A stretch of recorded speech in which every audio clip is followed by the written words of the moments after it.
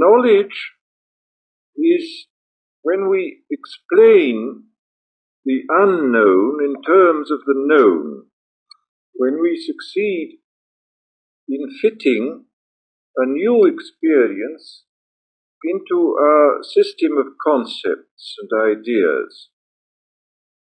And I would call understanding the direct and unmediated contact with reality as it is experienced moment by moment. Knowledge is a knowledge essentially of the old. It is the old, in this sense, is this set of notions and ideas which we fabricate out of our direct experience. It is like a series of finished articles manufactured from our perceptions and our emotions, our feelings of all kinds, and embodied in the traditional form of language and of accepted ideas. Understanding, on the other hand, is essentially a contact with the new as it perpetually presents itself. Knowledge is knowledge of the finished article, and understanding is understanding of the raw material. There, we see, of course, from this definition, that knowledge can always be communicated, but understanding cannot be communicated. Understanding is direct experience, and as we know, in every field, no direct experience is communicable. No one can have a direct feeling of somebody else's pain or somebody else's love or hunger. And in the same way, nobody can have anybody else's direct experience, direct contact with an event or a situation. There can, of course, be knowledge about understanding, and such knowledge is naturally useful inasmuch as it proves to us that certain understandings have taken place in the past, and that understanding is at all times possible. But this knowledge of understanding, like any other form of knowledge, is not understanding itself. The finished article is not the raw material. And as I say, we cannot pass on understanding, though we can pass on knowledge by means of words or other symbols. Now, every adult possesses large stocks of knowledge. Some of this knowledge is correct, some of it is incorrect, some of it merely looks like knowledge and is neither correct nor incorrect, but actually meaningless. It is pseudo-knowledge. Such pseudo-knowledge is knowledge which cannot be verified. This has been discussed by modern technical philosophy, by the logical positivists, who've made it very clear that meaning can be attributed to any proposition only insofar as it can be verified in actual experience. The fact that you can have images about a concept is no proof that it is a valid or true concept. For example, while we have no images of the nature of the electromagnetic field or the gravitational field, nevertheless, statements made about these fields have a complete meaning because one can deduce from these statements other statements which are perceptually verifiable. And metaphysical statements are statements which, according to the logical positivists, are without meaning. They are expressive in the same way as lyrical poetry is expressive, but they are not meaningful. And one of the great difficulties which has afflicted mankind from the beginning is, first of all, his tendency to assume that pseudo-knowledge is real knowledge, and secondly, his tendency to imagine that knowledge is the same as understanding. These two things are very closely related. And they are both very serious, one may call them sins of the intellect. They result in most grave aberrations.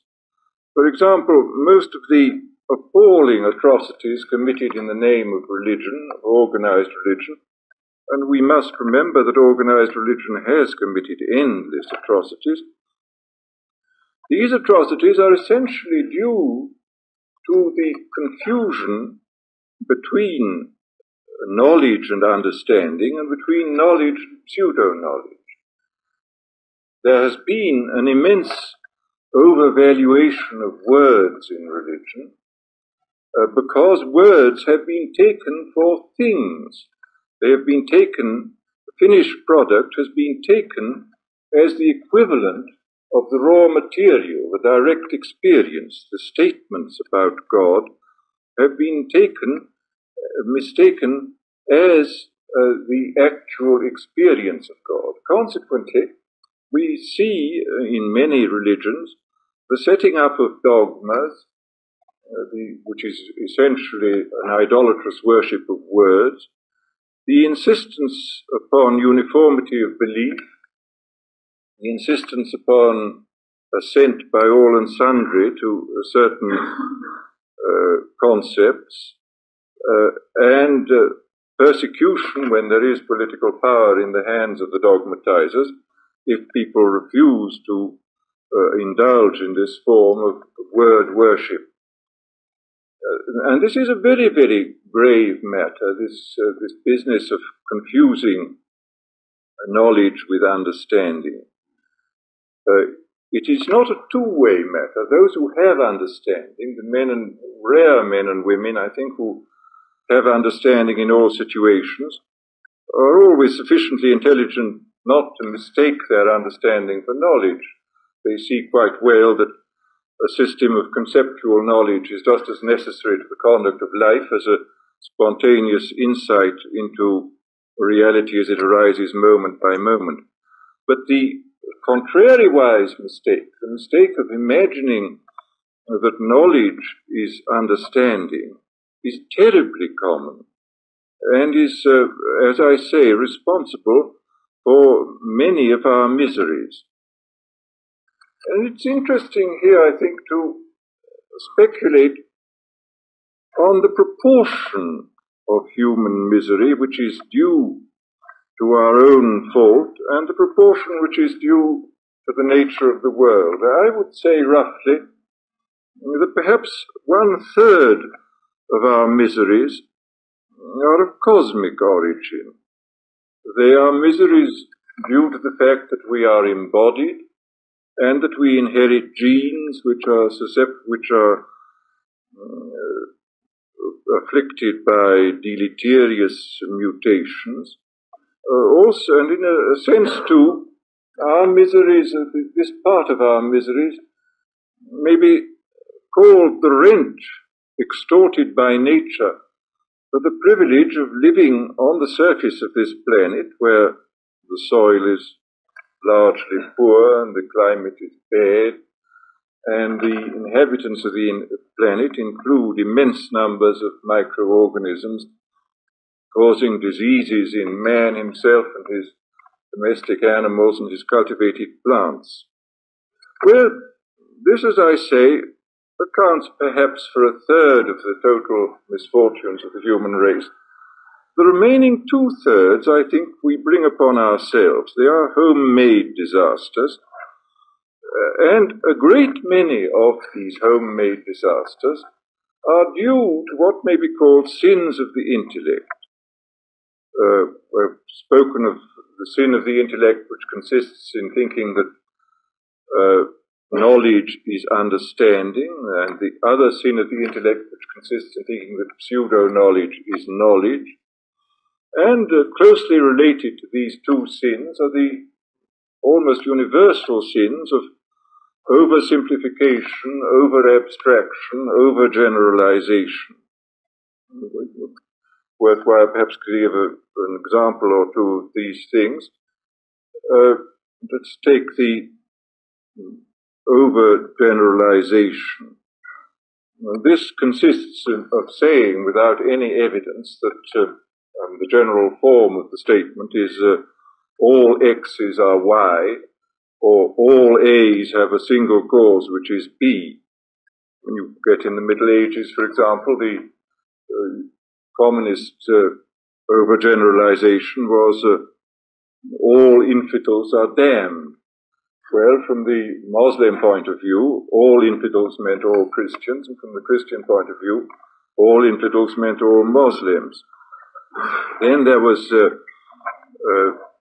another very common overgeneralization that all heretics are inspired by the devil and all eccentric old women are witches. And then in the terrible period of the wars of religion in the 16th and 17th century, all these persecutions and battles were motivated by very, very simple overgeneralizations, which were all Catholics are the enemies of God, or if you happen to be on the Pope's side, all Lutherans, Calvinists, and Anglicans are the enemies of God.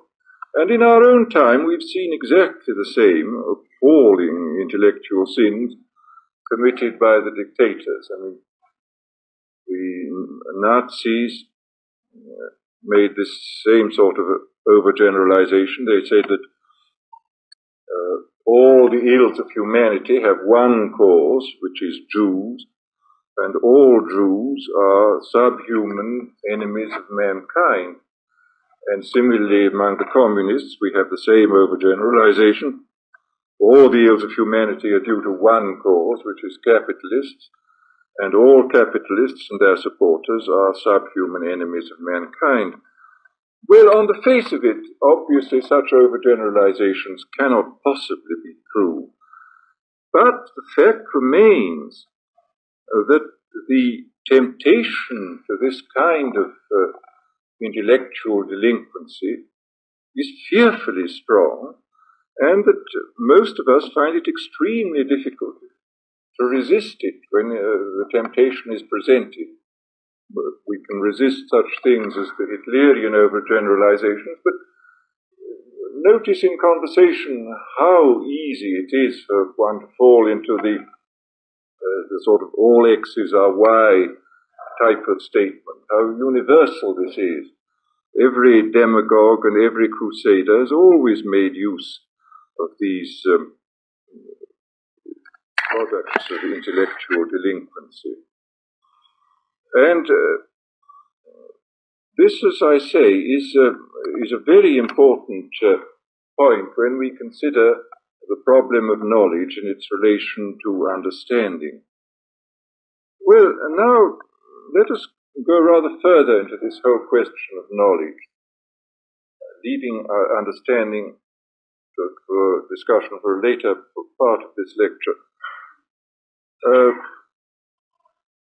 Knowledge, there are very many circumstances in human life in which understanding is not essential. Understanding, as I say, is essential in coping with our personal relationships towards ourselves, towards other people, towards events as they arise moment by moment in life. But there are many circumstances in human life where conceptual knowledge, organized and accumulated and handed on from generation to generation, is the only useful thing which we can have.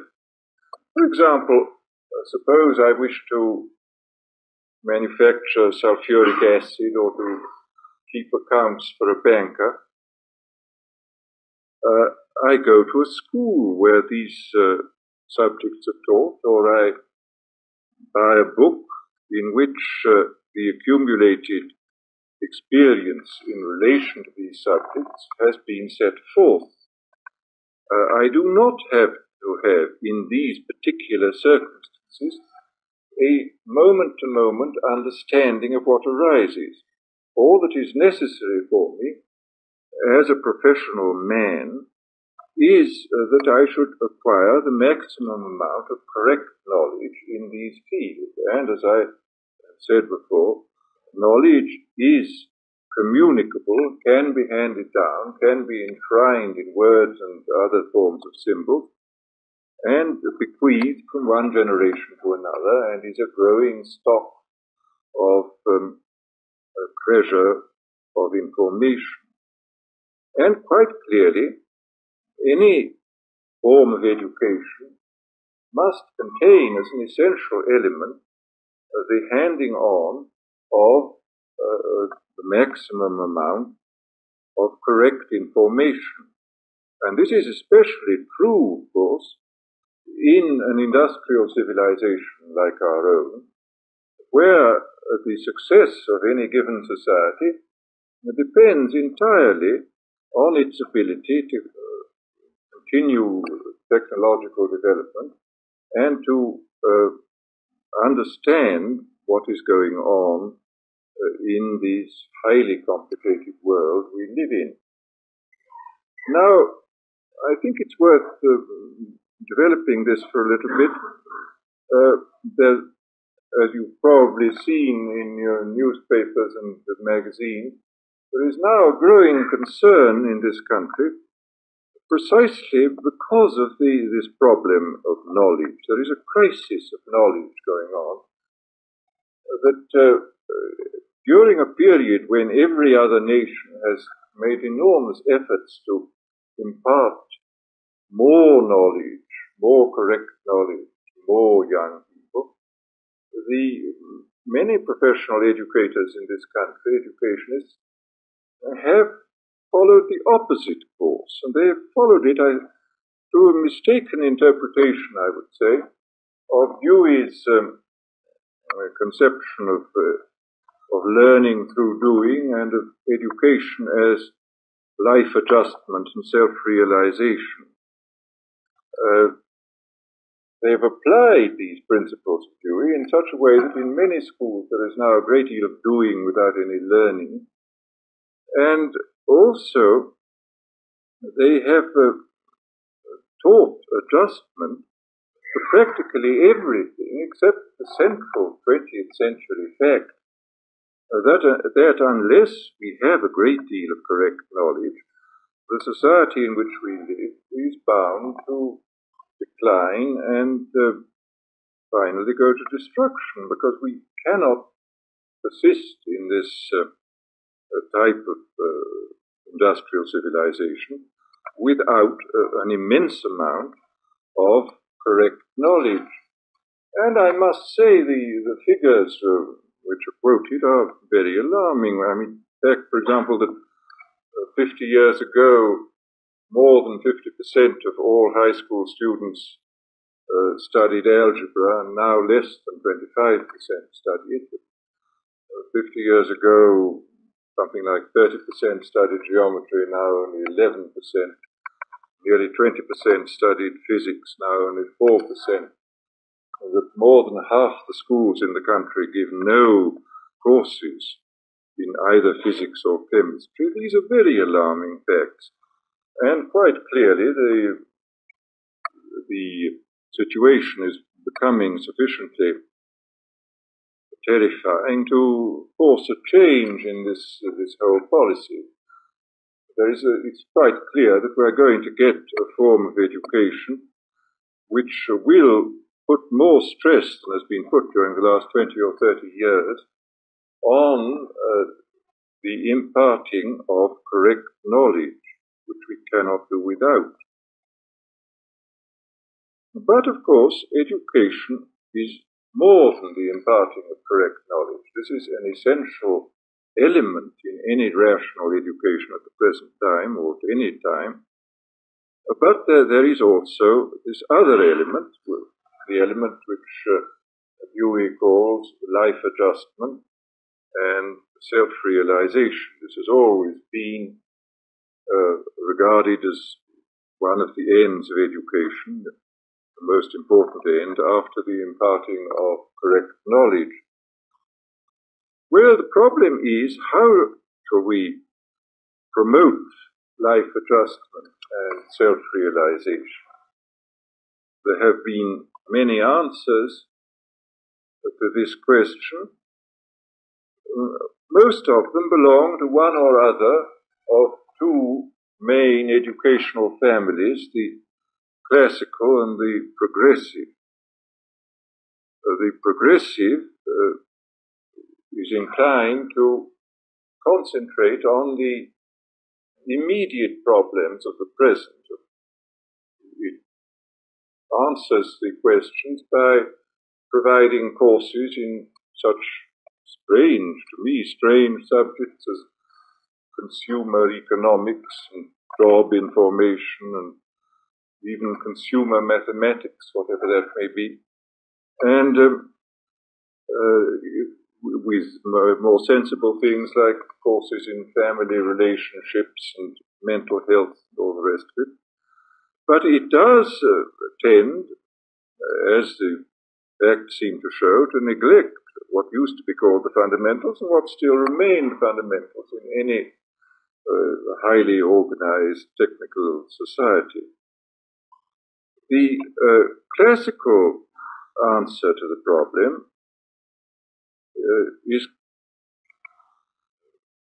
made in terms of courses in Greek and Latin literature, in the foreign languages, modern languages and literature, in world history, and in philosophy to some extent, above all in Western philosophy, because Eastern philosophy is completely ignored at present. And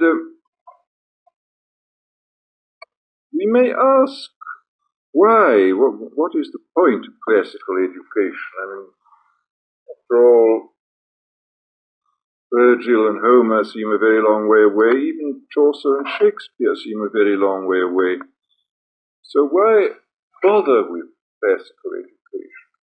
Well, the answer has been given many times, and can be summed up, I think, quite easily.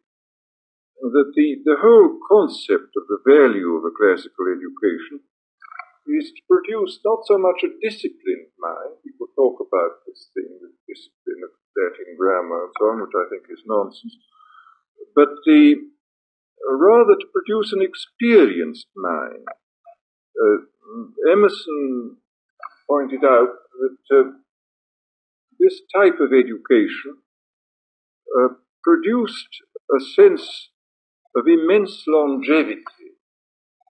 It permits the person who has had it to view contemporary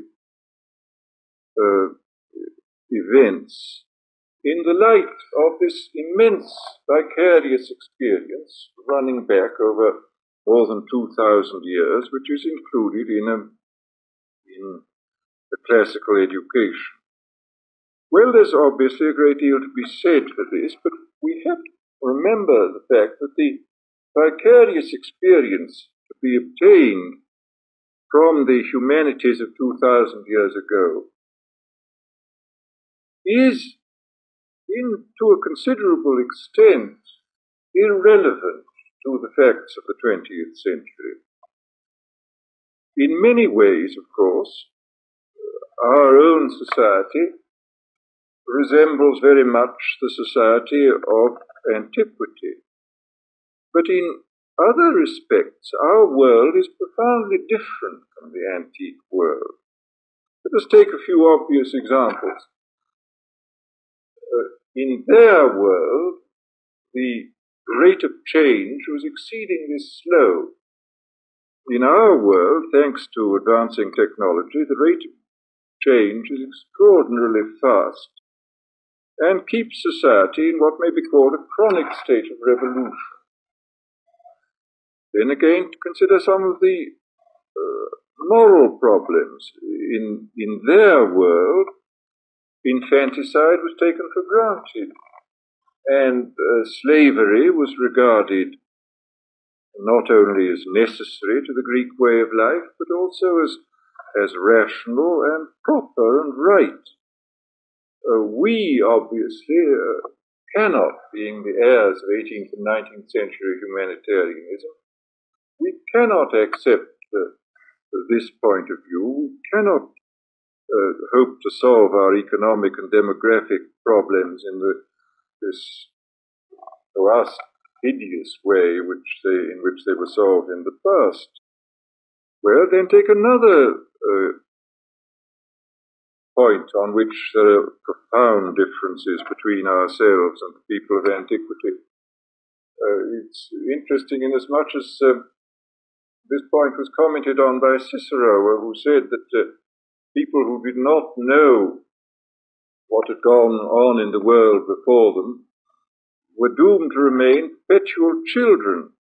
Well, curiously enough, the men of his time and his predecessors did not know what had gone on before them. Actually, it's only in the last 5 generations that anything like a complete history of mankind has come into existence. It's incredible. I mean, even 100 years ago, how little the historians, even the greatest historians of the period, knew how small the materials at their disposal were. Actually, it is only within the last 5 generations that this immense historical knowledge has opened up before us. We know now about man's past, going back for 500,000 years at least, and we know about the activities of human societies in every continent. And this was absolutely impossible for people of antiquity. You get, for example, the greatest historian of antiquity, Thucydides, saying in the preface to his history of the Peloponnesian War that nothing of any great importance had happened before his own time, which seems a rather astounding statement in the light of what we know now. So that here again, the experience of the vicarious experience derived from the study of the old humanities is not entirely adequate to our present needs. So what we need, I think, in the matter of education is a kind of combination between the classical and the progressive point of view. What we need is a teaching of the humanities of the past, of the humanities of the present, and maybe of the humanities of the foreseeable future. We have to combine a knowledge of the local cultural tradition with a teaching, partly vocational and partly psychological, of adaptation to present social needs and to the probable needs of the immediate future. For this purpose, we shall need a modified form of the classical curriculum, and I think a modified form of the progressive curriculum, because we need something a bit more realistic than consumer economics and job information in this vertiginously changing world of ours. This is not enough. And then, to a combination of the classical and the progressive, then we shall have to add, of course, the inculcation of correct information, in other words, scientific and technical training. Well, this education, this ideal education, which is far from existing at present, but which is not at all beyond the bounds of possibility, we have to ask of this, we have to ask in relation to this, will this promote the self-realization of which John Dewey spoke in our vocabulary, will it help us towards understanding? Now, however excellent such an education may be, I don't think it will help us towards understanding, because what such an education will do is to adapt us essentially to the old. It will adapt us to the traditions embodied in words and ideas which have come down to us in the past. It will give us experience. It will make our minds experienced.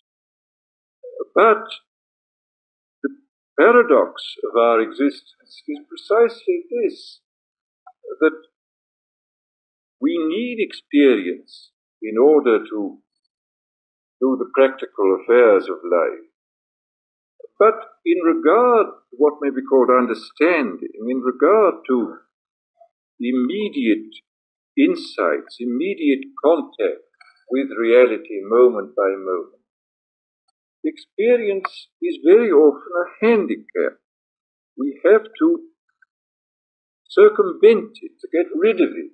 There's a saying in the Tao Te King, Lao Tzu, where he says, knowledge is adding to your stock day by day. The practice of the Tao is subtracting. This doesn't mean, of course, that we can live by subtraction alone. We have to go on adding, otherwise we should not be able to exist in this highly complicated world. But it does mean that there are many circumstances in life where addition is not only not enough, but is actually an obstacle, and where we somehow have to subtract, strip ourselves in order to get this immediate understanding through direct contact with reality moment by moment. This, of course, is as I come back to this question of the paradox, our whole existence is a paradox.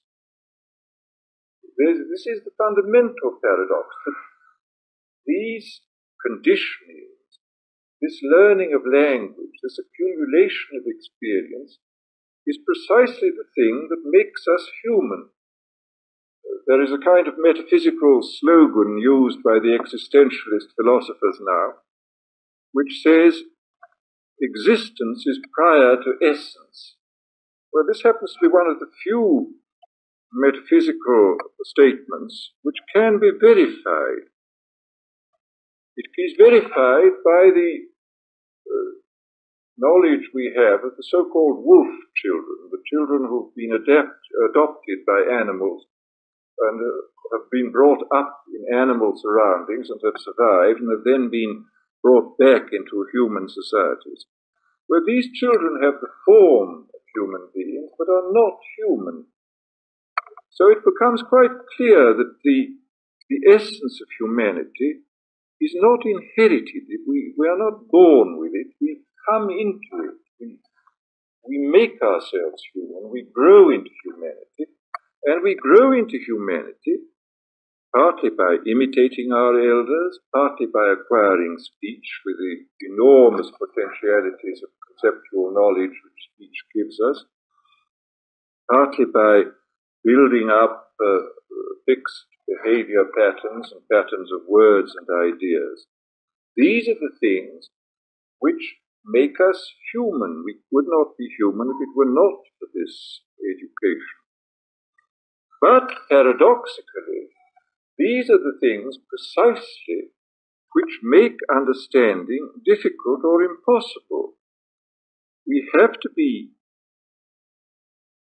The paradox is this, that this type of conditioning is required in order to produce a form of developed consciousness. But in order to use this developed consciousness in its highest capacity, which is in the capacity of understanding, we have to subtract everything that was added. All our life is a paradox, of course. This is just merely one of the of the numerous things that we find so puzzling in our lives. We can put it in another way. We can say that language, which is of course the medium in terms of which education is carried on, language is necessary and essential, but in many circumstances of life it is absolutely fatal. And we find this again in the questions of the direct experience of reality. If we are tied up, if we allow ourselves to be dominated by linguistic formulae and recollections of word patterns, we shall not have a fresh and novel response to a fresh and novel situation. We shall respond to the new with the old, and the old is always, in some measure, irrelevant to the new.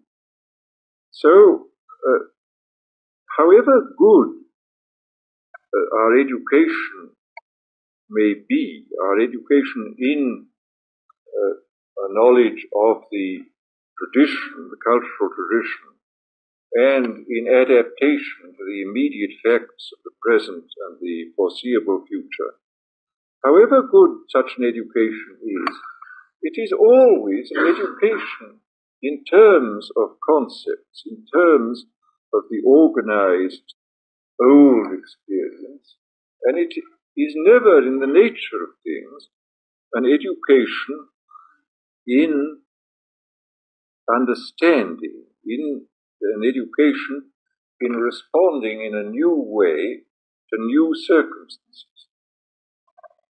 Well, now we have to consider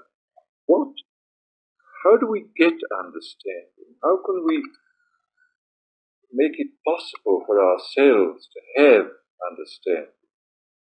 Well, the first thing to be realized is that we can't force ourselves to have understanding. We can't will understanding. We can't laboriously get it. We simply have to create the circumstances in which, so to speak, understanding will come to us of its own accord. The mind, again, this is another of the strange paradoxes we discover. Our minds are, to a great extent, external to our personal selves. We see this, of course, again and again. We are aware of, for example, take this business of just moving a hand. How do I move a hand? I don't move it. I give a command or I think of it, and somebody else does the moving. Or else, how do I, when I cut myself, how do I heal the wound? Again, I don't do it. We find, when we look at ourselves closely, that there is an immense area in regard to our personal selves, an immense area of ignorance and ignorance. We don't know, and we are unable to do innumerable things which, in our habitual bumptiousness, we think that we do know and we do. But the moment we look into this thing carefully, we find that we don't know and that we do not do these things ourselves. After all, the fundamental fact of our existence, the fact that there is a relation between mind and body, we know nothing about. We know that there is such a relation.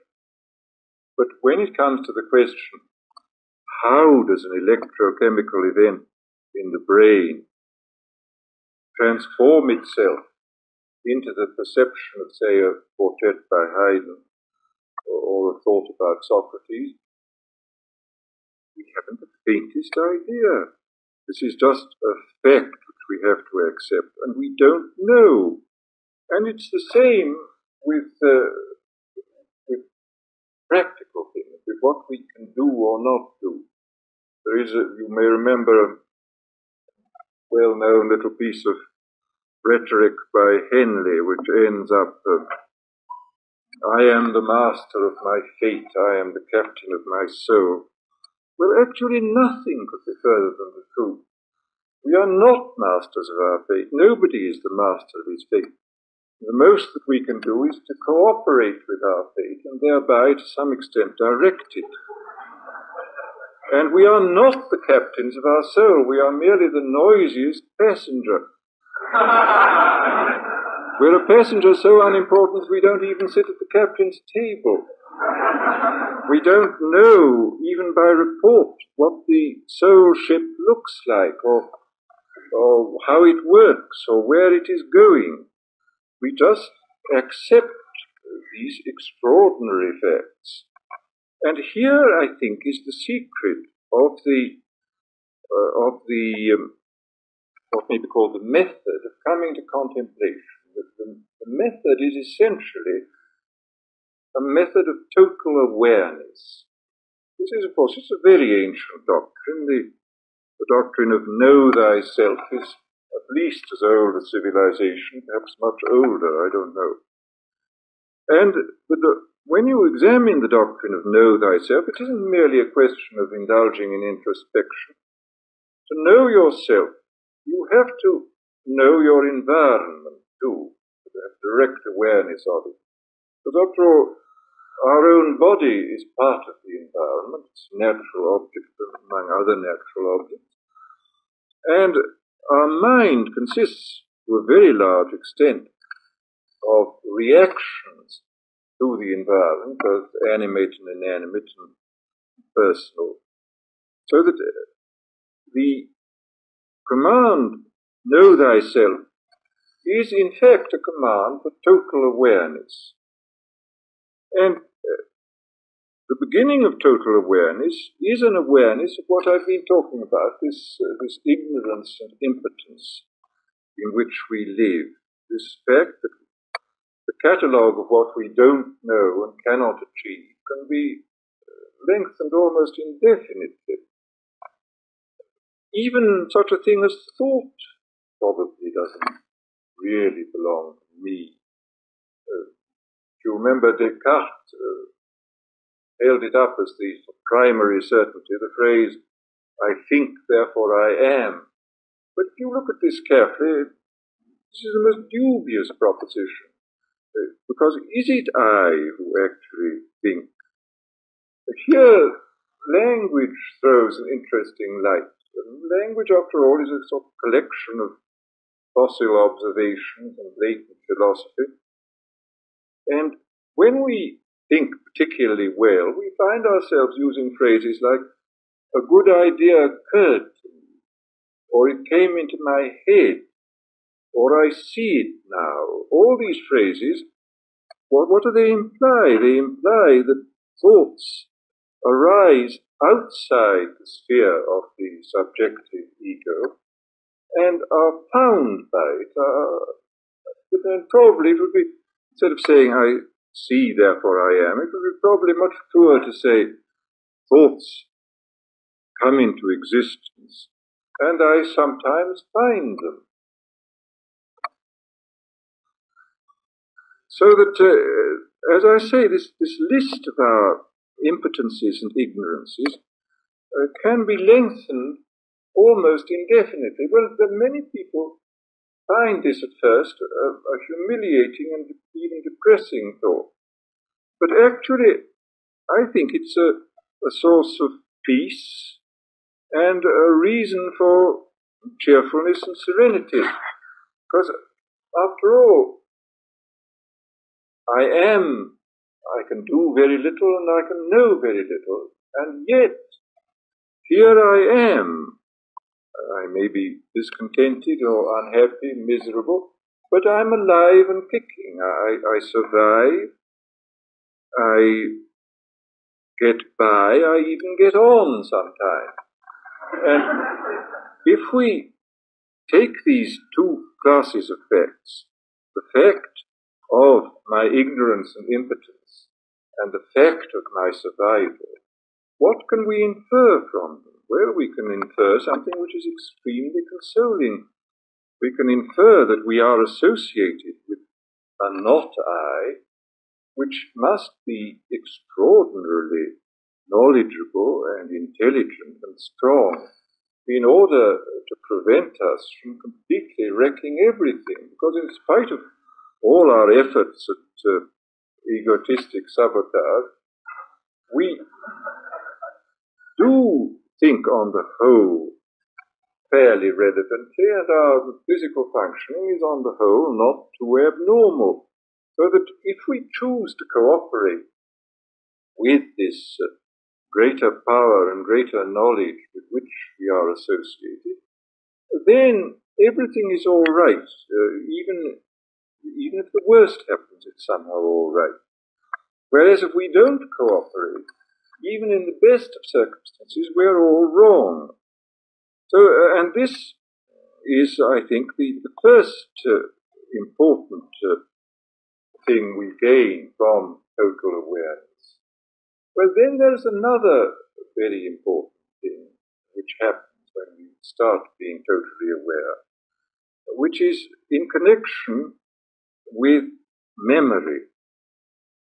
There are obviously two forms of memory, one which is entirely beneficent and the other which is mainly harmful.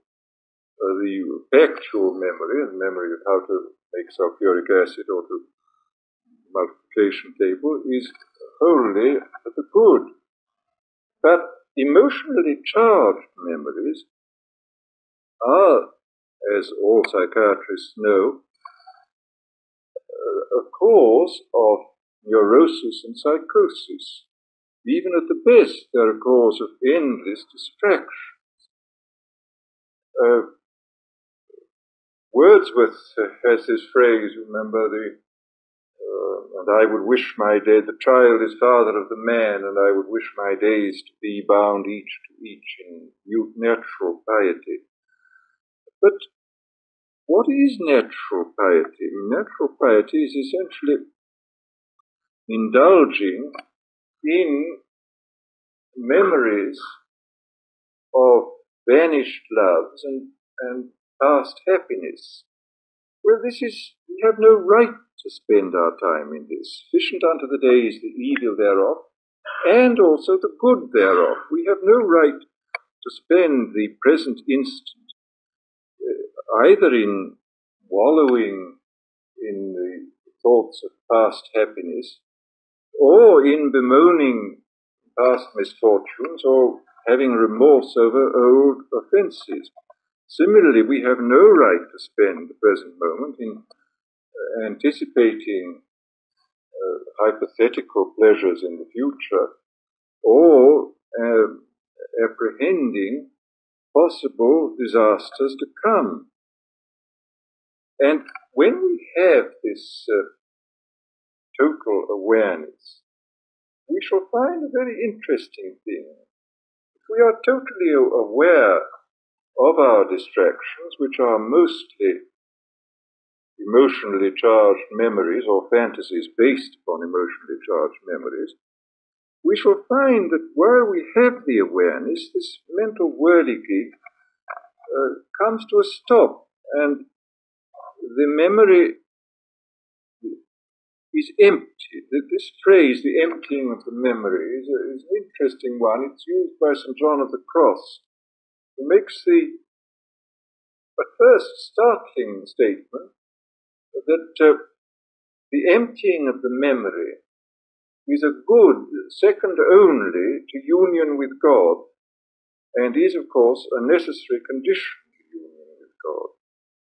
Well, we cannot empty the memory by an act of will, and we cannot empty it by concentration, even by concentration on the idea of emptiness.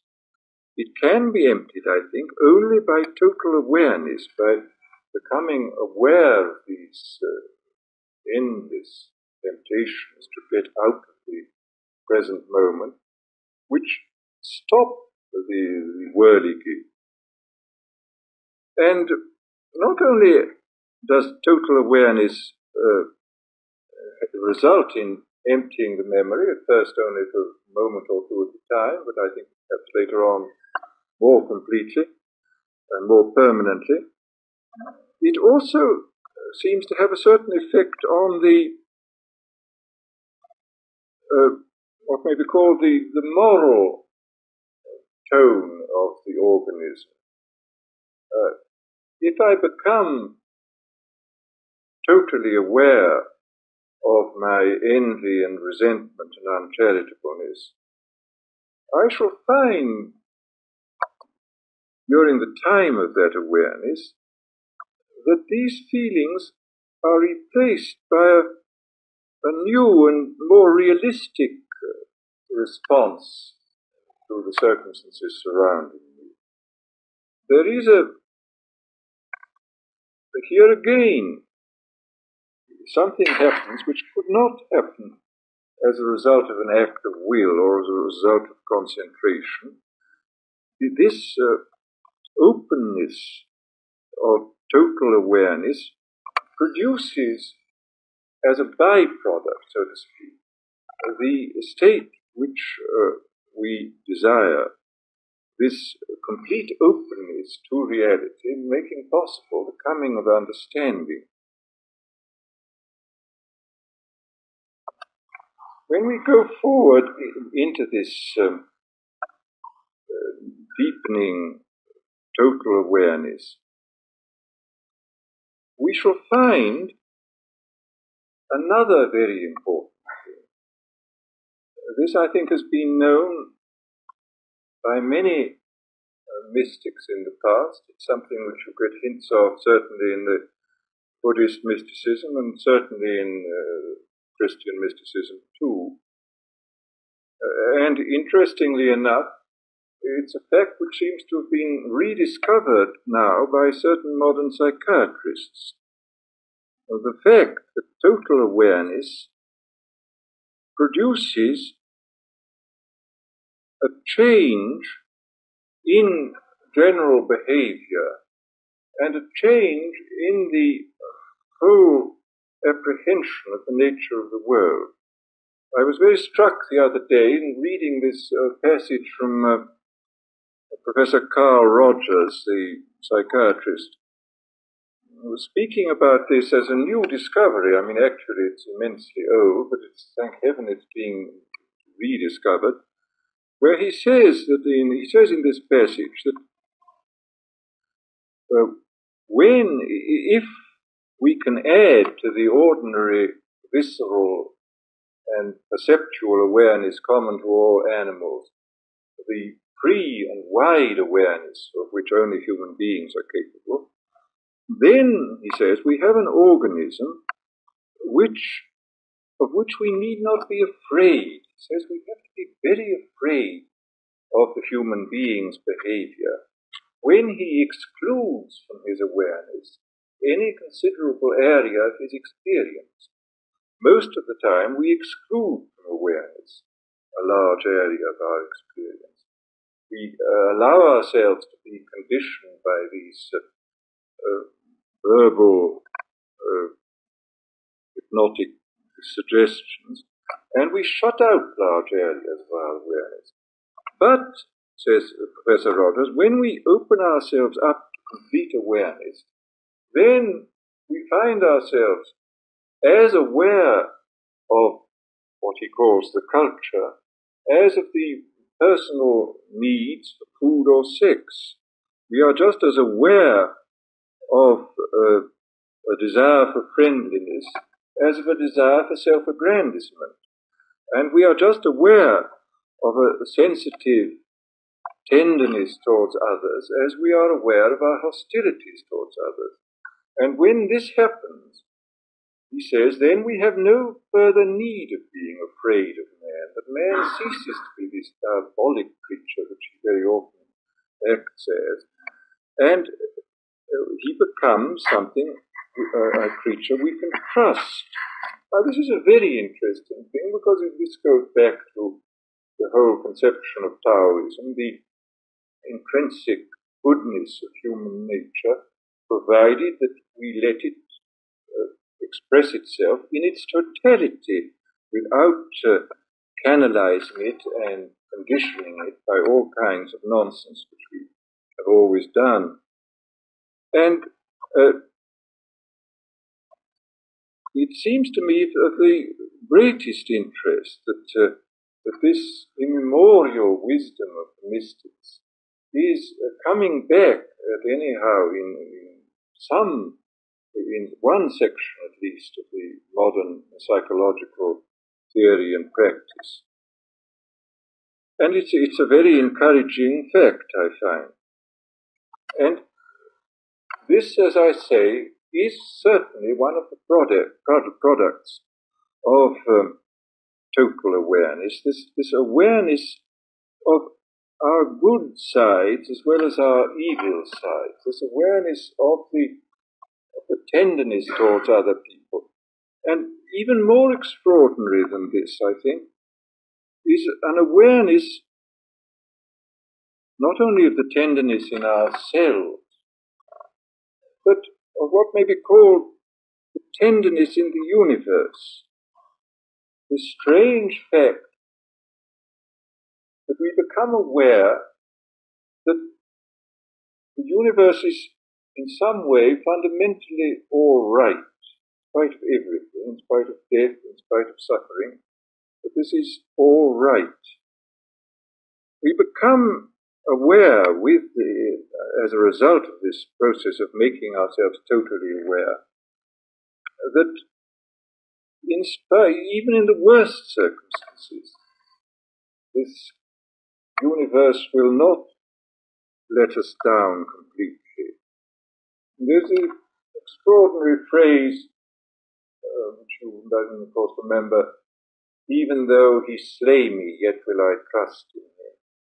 This is the statement of somebody who's had total awareness and consequent understanding. And another similar statement, of course, is the infinitely hackneyed statement, God is love. Well, from the point of view of common sense,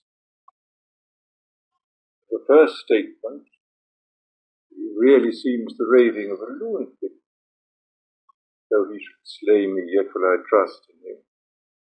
And the other statement, the statement that God is love, seems to fly in the face of all experience and to be obviously untrue. But of course, we must remember that common sense is not a product of total awareness. Common sense is a product of a very limited awareness. It's a product partly of self-interest, partly of the local traditions, partly of language, partly of passion, partly of prudence. And it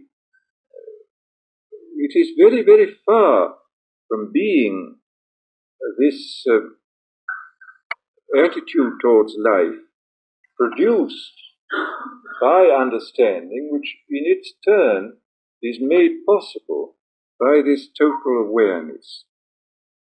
So that what total awareness gives us then is, first of all, this knowledge of our impotence and our ignorance, with its corollary that we must, and certainly are, directed by something which is simultaneously immanent and transcendent, which keeps us going and prevents us going completely mad.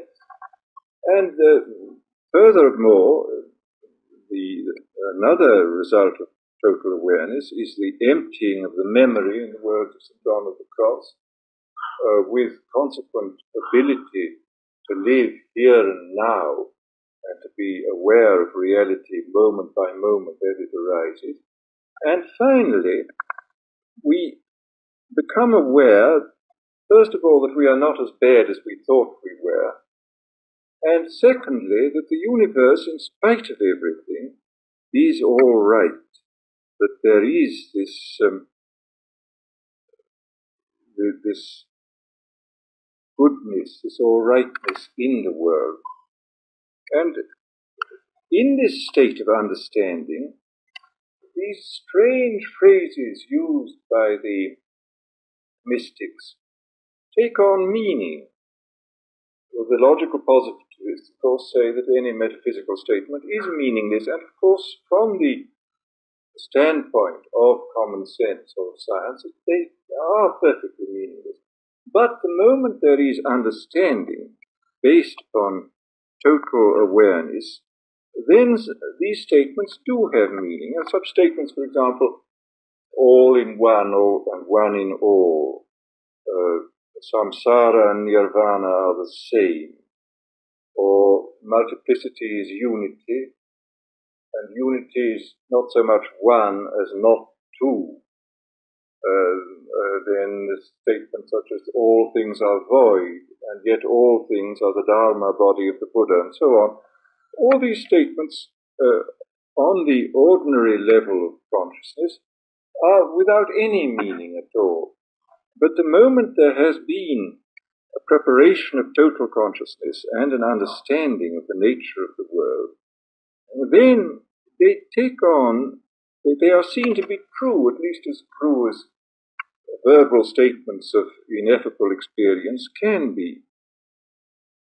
And the final result, I think, is, in Buddhist terminology, a fusion of the end with the means, the end being wisdom, prajna paramita, the realization of suchness, and the means being compassion, which is, or love, which is wisdom in action. This, I think, is the final result of understanding, and in my mind, the ultimate goal and final end of human life.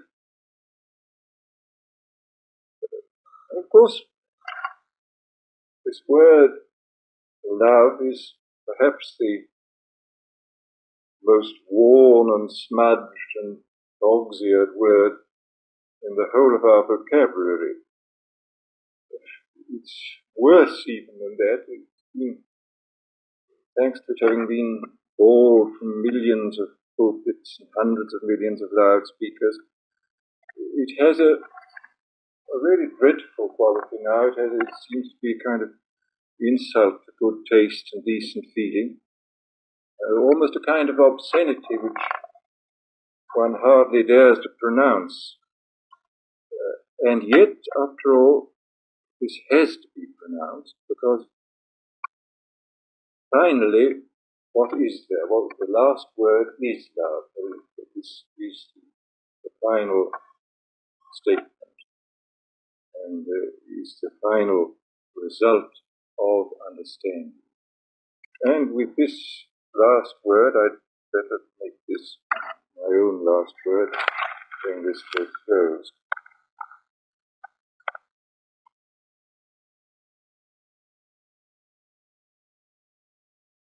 Let us pray that we may understand reality,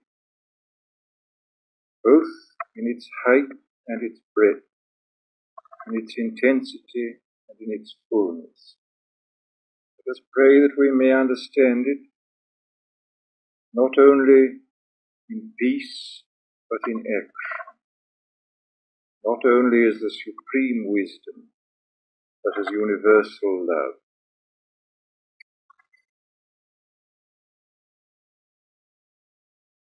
Mr. Huxley, what do you think of the word escape?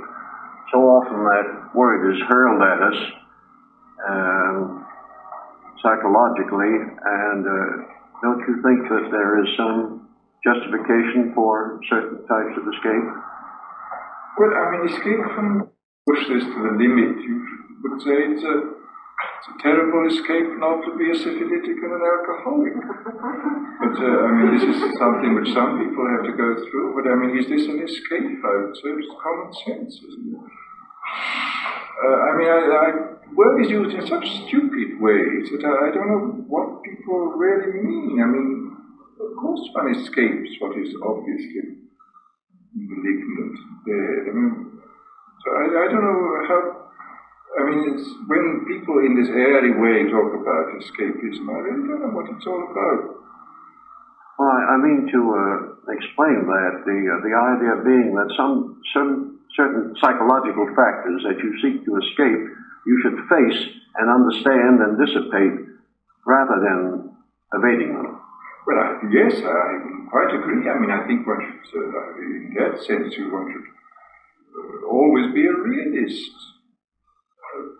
But I mean, I was talking, some people use this escapism as though anybody who lived a life which wasn't like a novel by Mickey Spillane was somehow an escapist. But, the realist sees the phenomena of Mickey Spillane and says, well, this is absolutely intolerable and I'm not going to have anything to do with it. But he should be aware that this exists, I quite agree, and should be aware that there are factors in his mind which might make him behave like this. I don't think anything can be gained by not being aware. I think this is immensely important. I do think realism is the essence. We have to be aware of what is given, not only within ourselves, but in the universe at large. And we have to be aware of these extraordinary tricks and compensations which we fabricate with our imaginations. And in that sense, one should never escape, I think. But in the other sense, yes. In the traditional forms of yoga, as we all know, do you think a new conception is in order, which might be called chemical yoga? Of course, yoga, different paths lead us to the union of God, or attempt to. And this would be utilizing your experience and ideas on mescaline, for example. Well, of course, it's actually been used from time immemorial. I mean, it's incredible. If you look at the history of the use of drugs in religion, it's universal and it's been used in different societies in these periods. I mean, many of them, of course, are unfortunately very undesirable drugs. But the effort has been made. And, I think without any question, we're probably now on the verge of developing any number of chemicals which will permit extraordinary changes in consciousness to take place. I mean, some of these may be desirable, some not. But we've reached a point, after all, where chemists now are virtually able to produce any kind of molecule that's desired. For example, I'm going to go there on the middle of May, a meeting of the American Psychiatrist Association in Atlantic City. And one evening is going to be spent on the discussion of drugs such as mescaline, lysergic acid, and others in relation to psychiatry and in relation to psychology in general. What was the one, what acid did you use? Lysergic acid. This is immensely much stronger than, the dose is only some 1/5000th of a gram instead of 4/10 of a gram. The one that induces schizophrenia? If in large doses it will, yes. And then actually the most common symptoms of schizophrenia are neither these blissful nor infernal states, although they may be. But apparently most of the time of these wretched schizophrenics are living in a thing which is neither heaven nor hell, but more like limbo, a kind of ghostly world.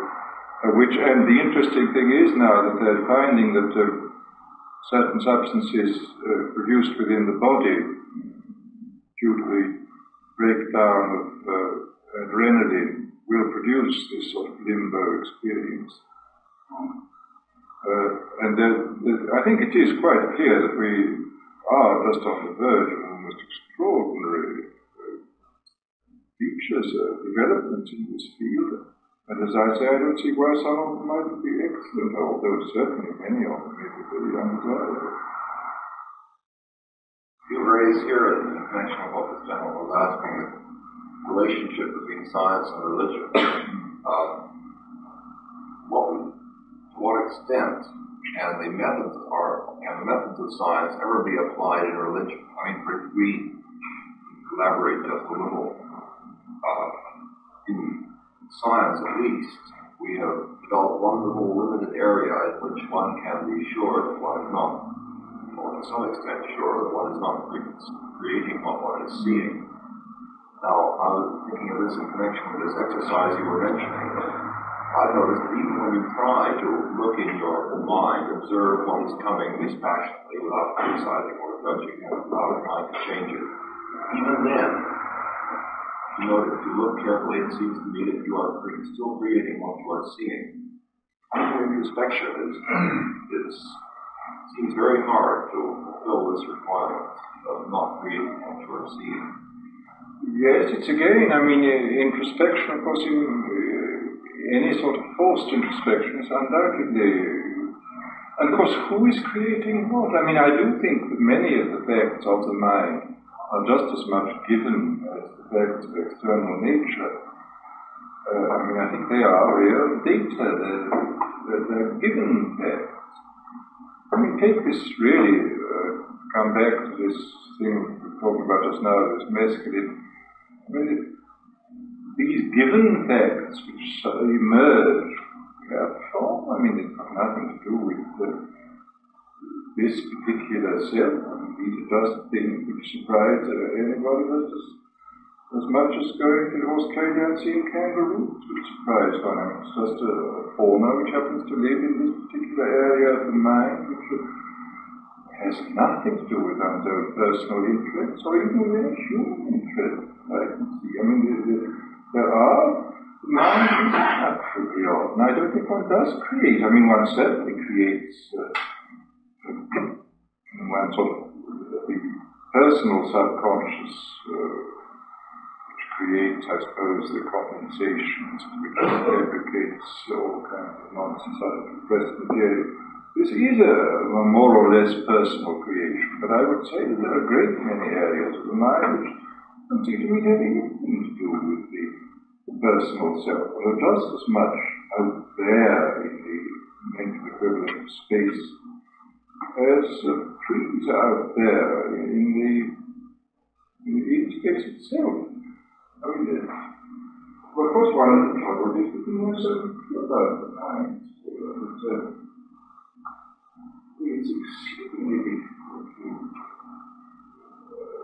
I mean, we're still at the stage in relation to the mind that the early naturalists were in relation to biology. About that point, the point where Audubon was collecting specimens and studying them, and we haven't really even got to the point of cataloguing them very well. I mean, there's really no taxonomy of them. And I don't think we're going to have a real biology of the mind, an ecology of the mind, for quite a long time to come. I mean, I think maybe this pharmacological experimentation is going to speed up this process quite a lot. But meanwhile, I do think we're still in the very earliest stages of the exploration of this strange field. These pharmacological experiments are somewhat abnormal, aren't they? That's something that's imposed upon the normal function of the chemistry and physics. Yes, but of course, I mean, a great many, after all, these produce experiences which, to some persons, are perfectly normal. I mean, take this visionary experience. There's no question a man like Blake is perfectly normal. I mean, and I think a great many more people have these experiences than say it, particularly in this age. I mean, if you say that I have visionary experiences, well, they say the great Camarillo is over there. Whereas in the past you could say so and would be a highly respected member of society, so you did say so. But actually, I'm quite sure that many more people have either fully developed or slight visionary experiences. And what this thing does is permits people who enter these areas of the mind find it difficult to enter over there. After all, look at the various methods that have been used in religion. I mean, fasting, for example, and lack of sleep, these produce exactly the same phenomena. The Canadian psychologist McGill has been doing some work on what he calls restricted environment. He puts people, they lie in warm baths, so they have practically no tactile stimuli at all. They are in pitch darkness, in soundproof rooms, but in a very short time they're having full-blown visionary experiences. And incidentally, it's very interesting. This is exactly what the Tibetans are supposed to do in the caves of the Himalayas. Regular yogic training. This is what all the Christian hermits in the Tibet were doing, having a restricted environment and consequently getting tremendous visionary experiences. Well, is this normal or abnormal? I don't know. I mean, this is just one of those things, an area of the mind which, when we are busily engaged in our ordinary biological life, we don't care. It opened up. In some people, it's opened up spontaneously all the time, or quite often. Other people practically never. Yet others only under certain rather peculiar conditions. But from all the descriptions, the place you get to, the mental place, is very much the same. Psychologically, there is a fear, because psychologically the world and society wants to understand something that they desire, and nothing new. Therefore, there is a fear, there's a blocking, there's a misunderstanding between the psychological and the actual. Or would you say that is selfish, or would you say that one should express that and take adventure, life as an adventure, and find out?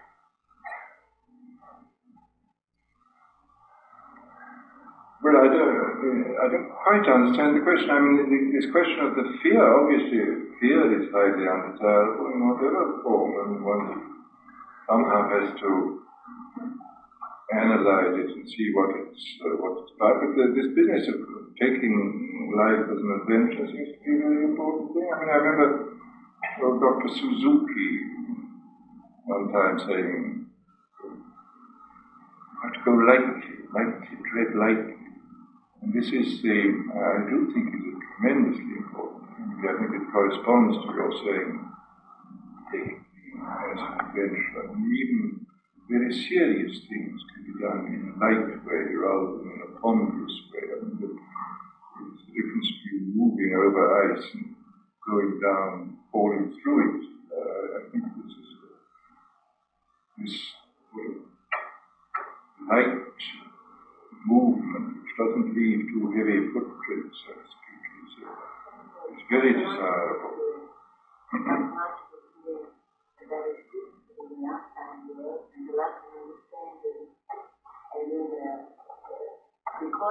Because of that, what do you get for? Well, yes, I think, because people don't I think a great many people don't understand theoretically, but I must say I think it's sort of remarkable on the whole that when one is with people and able to talk to them, even though they may have extremely imperfect theoretical views about the nature of psychology and society, most people have a pretty fair understanding of what's what in personal relationships. I mean, if you give them a chance and if they get beyond the ordinary cliches and conventions which they've been brought up with, and I think a great many of them can, without much difficulty, get beyond. I think some people remain absolutely stuck. But I would say, I don't know, it might be my experience that given a chance, a great many people do understand much better than they appear to understand. I mean, that they understand much better than they think they understand, much better than their conventional thought persuades them that they understand. I mean, there again is where I would say then you mustn't take the words too seriously. I mean, their words are wholly non-understanding, but at the same time, many people are much better than that. To discuss a topic on which ignorance too often abounds, This is where the invention and the truth too rarely perceived, and that is the most important topic on earth, peace. What kind of a peace do I mean, and what kind of a peace do we seek? Not a Pax Americana, enforced on the world by American weapons of war, not the peace of the grave or the security of the slave. I am talking about genuine peace, the kind of peace that makes life on earth worth living, the kind that enables men and nations to grow and to hope and build a better life for their children.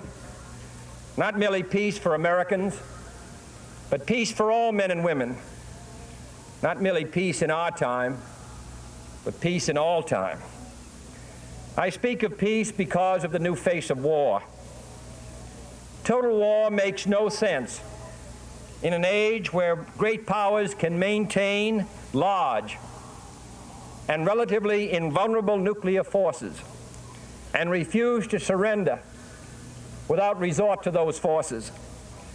It makes no sense in an age where a single nuclear weapon contains almost 10 times the explosive force delivered by all the Allied air forces in the Second World War. It makes no sense in an age when the deadly poisons produced by a nuclear exchange would be carried by wind and water and soil and seed to the far corners of the globe and to generations yet unborn. Today, the expenditure of billions of dollars every year on weapons acquired for the purpose of making sure we never need them is essential to the keeping of peace. But surely the acquisition of such idle stockpiles, which can only destroy and never create, is not the only, much less the most efficient, means of assuring peace. I speak of peace, therefore, as the necessary, rational end of rational men. I realize the pursuit of peace is not as dramatic as the pursuit of war, and frequently the words of the pursuers fall on deaf ears, but we have no more urgent task. Some say that it is useless to speak of peace or world law or world disarmament, and that it will be useless until the leaders of the Soviet Union adopt a more enlightened attitude. I hope they do. I believe we can help them do it. But I also believe that we must re-examine our own attitudes as individuals and as a nation, for our attitude is as essential as theirs. And every graduate of this school, every thoughtful citizen who despairs of war and wishes to bring peace should begin by looking inward, by examining his own attitude towards the possibilities of peace, towards the Soviet Union, towards the course of the Cold War, and towards freedom and peace here at home. First, examine our attitude towards peace itself. Too many of us think it is impossible. Too many think it is unreal. But that is a dangerous, defeatist belief. And second, let us re-examine our attitude towards the Soviet Union. No government or social system is so evil that its people must be considered as lacking in virtue. As Americans, we find communism profoundly repugnant as a negation of personal freedom and dignity. But we can still hail the Russian people for their many achievements in science and space, in economic and industrial growth, in culture, in acts of courage. Among the many traits the peoples of our two countries have in common, none is stronger than our mutual abhorrence of war. Almost unique among the major world powers, we have never been at war with each other. And no nation in the history of battle ever suffered more than the Soviet Union in the Second World War. At least 20 million lost their lives. Countless millions of homes and families were burned or sacked. A third of the nation's territory including 2/3 of its industrial base, was turned into a wasteland, a loss equivalent to the destruction of this country east of Chicago. Today, should total war ever break out again, no matter how, our two countries will be the primary target. It is an ironic but accurate fact that the two strongest powers are the two in the most danger of devastation. All we have built, all we have worked for, would be destroyed in the first 24 hours. And even in the Cold War, which brings burdens and dangers to so many countries, including this nation's closest allies, our two countries bear the heaviest burdens. For we are both devoting massive sums of money to weapons that could be better devoted to combat ignorance, poverty, and disease. We are both caught up in a vicious and dangerous cycle, with suspicion on one side breeding suspicion on the other, and new weapons begetting counter-weapons. In short, both the United States and its allies, and the Soviet Union and its allies, have a mutually deep interest in a just and genuine peace and in holding the arms race. Agreements to this end are in the interests of the Soviet Union as well as ours, and even the most hostile nations can be relied upon to accept and keep those treaty obligations, and only those treaty obligations, which are in their own interest.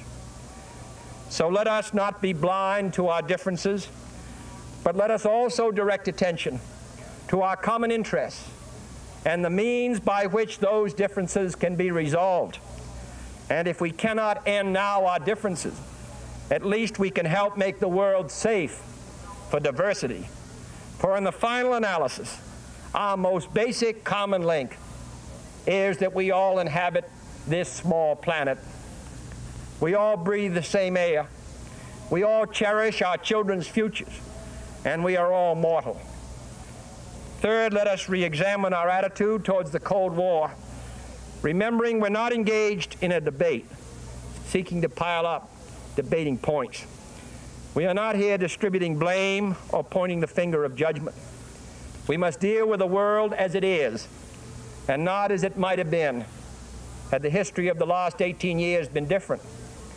We must therefore persevere in the search for peace, in the hope that constructive changes within the communist bloc might bring within reach solutions which now seem beyond us.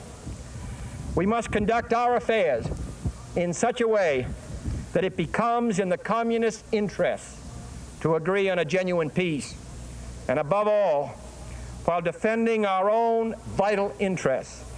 Nuclear powers must avert those confrontations which bring an adversary to a choice of either a humiliating retreat or a nuclear war. To adopt that kind of course in the nuclear age would be evidence only of the bankruptcy of our policy or of a collective death wish for the world.